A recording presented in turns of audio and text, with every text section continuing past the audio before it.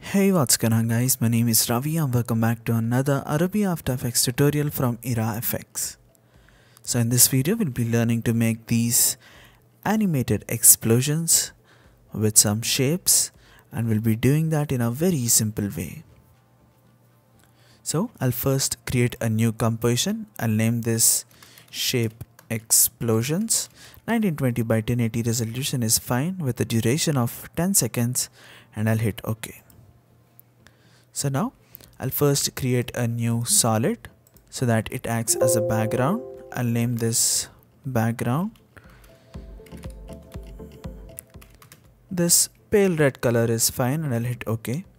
The next thing is to add a shape layer. To do that, I'll right click on the timeline, and from new I'll click on shape layer, and now I'll expand the shape layer, and from add I'll add an ellipse.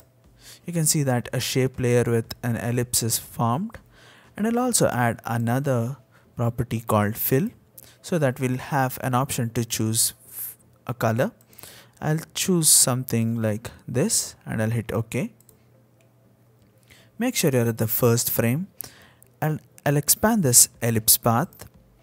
I'll click on this timer button here for position, and I'll move around 1 second forward and change this y-axis value of the position in such a way that it moves to the top, something like this. And now I'll go to the first frame and I'll click on this timer button here for size. I'll set the size to 0. I'll unlink this. I'll move around half second forward and change the size something like this,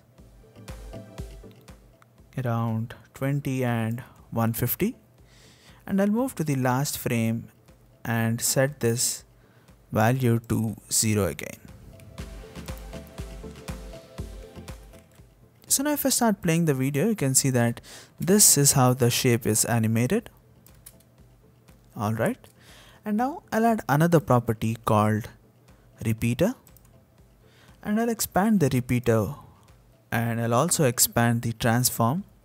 I'll set the position value to 0, and I'll hold Alt on my keyboard and click on this timer button here for rotation so that an expression editor opens up, and I'll type in 360 divided by, and I'll use this pick whip or the parenting tool and drag this onto the copies here. Once you do that, if I go to this frame, you can see that we have 3 shape layers because the number of copies of the repeater is 3. And if I increase the value of the repeater, you can see that the number of shapes are increased. And if I start playing this, you can see that this is how the explosion is happening, and that is what we need. Another thing that you can do is I'll duplicate this entire shape layer.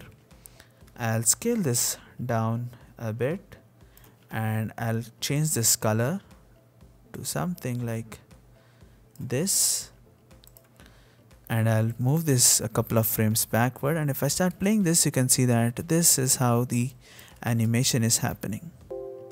After Effects is all about creativity. You can change the values here and change the duration in the timeline and make some cool explosions using shape layers. I hope you found this video helpful, and if that's the case, give us a thumbs up, and see you guys next time with another tutorial.